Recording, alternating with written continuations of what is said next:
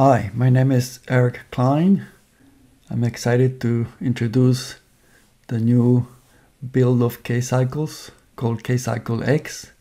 It's based on the Cycle X engine with greatly improved performance and up to 2 times faster than Cycle X.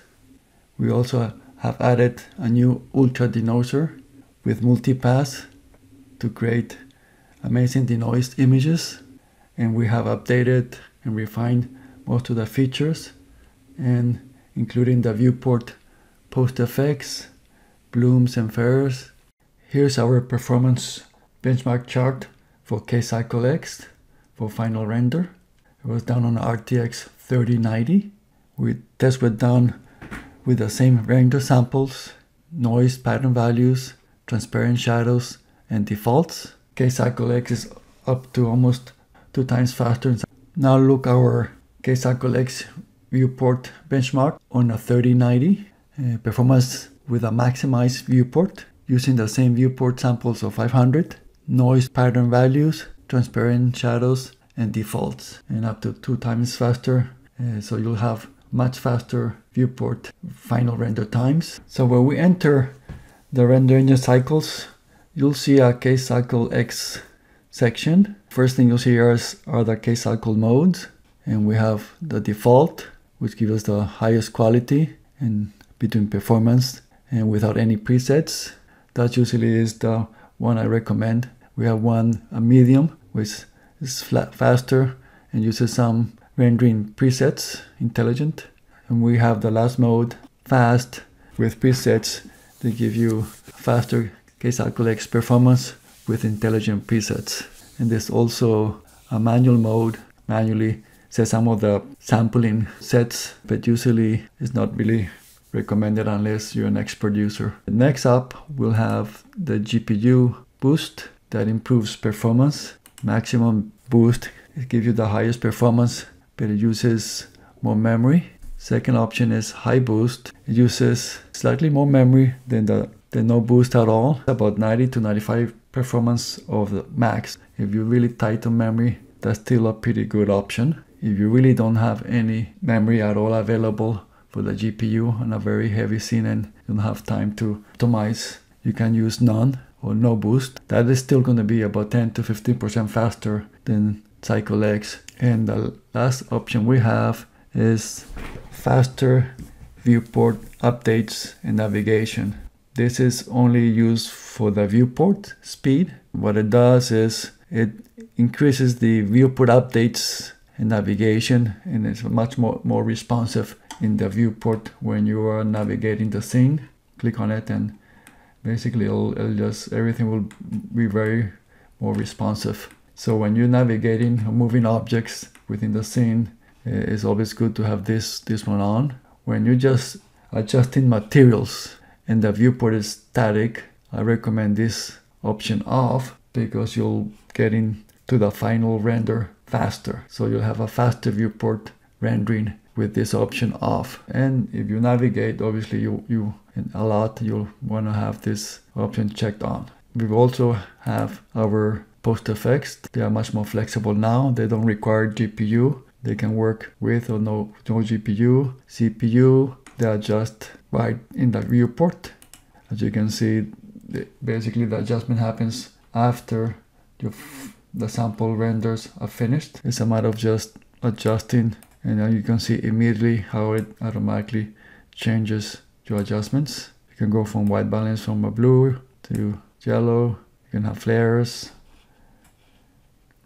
So it basically gives you a big combination of options to use and very dynamic. If you want more information about it, look at all my previous post effects videos that I have. So now let's look at our Ultra Denoiser. To select it, just click on the checkbox. The first option is multipass, which is the one that I recommend. It's done very fast before the compositor, and it gives you the highest quality possible. When you select multipass, if your scene has volumetrics, check on the volumetrics button, or if you also have glass or transparency use, select on the transmission. Pre-filter, I recommend it off to get better detail, and it's faster, but In certain cases, it can create some artifacts. If that's the case, slow down a little your denoising, but it'll still be very sharp, and you can enable it on, and then you'll have the standard input passes, color, albedo, and normal. Do our render for the sofa. We're just going to use 9 render samples using the Intel Open Image Denoiser. This image usually takes longer to load than actually render. It'll render with only 9 samples. It can render very quickly. So this is using the CycleX Open Denoiser. And now let's do another one and move it to slot number 2, and then we'll check and do Ultra Denoiser, Multipass. We can turn off pre-filtering. We don't have volumetrics. There could be some glass, so we leave that on. We'll now hit render. Even though it may take longer than the standard GPU, but it normally won't be much longer.